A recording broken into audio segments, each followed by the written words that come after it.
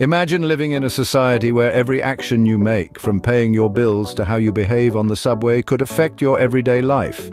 Welcome to China's social credit system. Intriguing, isn't it?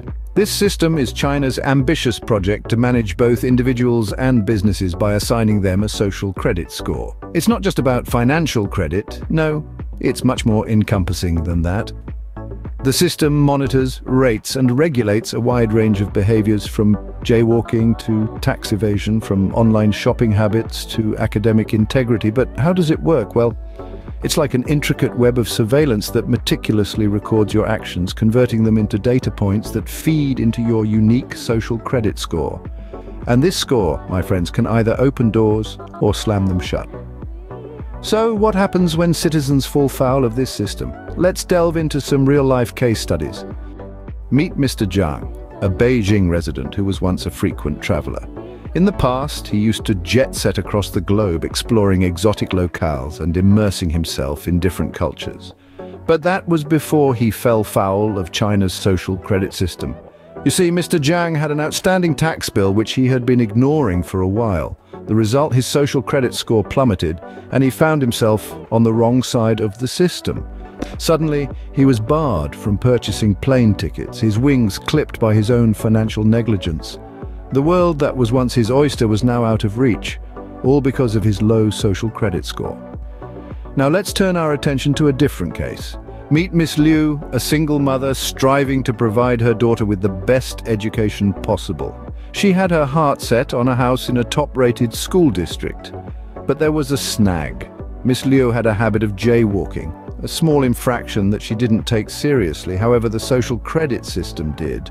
Her repeated fines for jaywalking led to a decline in her social credit score. Consequently, she found herself unable to rent a house in her desired school district. The dream of a better education for her child was thwarted by a seemingly minor disregard for traffic rules. These stories of Mr. Zhang and Miss Liu are not isolated incidents. They are part of a larger narrative that illustrates how the social credit system in China can impact everyday life. These penalties aren't just about limiting luxuries or privileges, they reach into the minutiae of daily life, affecting where you can live, where you can travel, and even where your children can go to school. As we can see, the consequences of a low social credit score can be far-reaching, impacting various aspects of an individual's life. China's social credit system is indeed a complex web of rewards and penalties, as we've seen from Mr. Zhang and Miss Liu's experiences. It's a system that intertwines government policy, societal norms, and personal behaviors, creating a unique and intricate social structure. The system rewards good behavior, like paying bills on time, while punishing transgressions such as jaywalking or spreading misinformation online. But it's not just about infractions and rewards. This system can significantly impact a person's life, affecting everything from their ability to secure loans to their children's school admissions. And for travelers, it can influence visa applications or even the ability to book a hotel. Understanding and navigating this system is crucial. It's not about gaming the system, but about being a responsible individual, respecting the rules and contributing positively to society. Knowing the rules of the game is the first step to not falling foul of China's social credit system. China's social credit system, a unique blend of surveillance, public shaming, and penalties, is a reality for its residents and visitors alike. It's a world where your actions, big or small, can have far-reaching consequences. As we navigate through this intricate web, it's imperative that we arm ourselves with knowledge and understanding.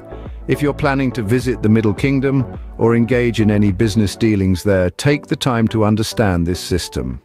It's not just about avoiding penalties, it's about appreciating a different perspective on societal order and personal responsibility. It's a different world out there, but the principles that guide it are universal. Respect for laws, consideration for others, and a sense of personal responsibility.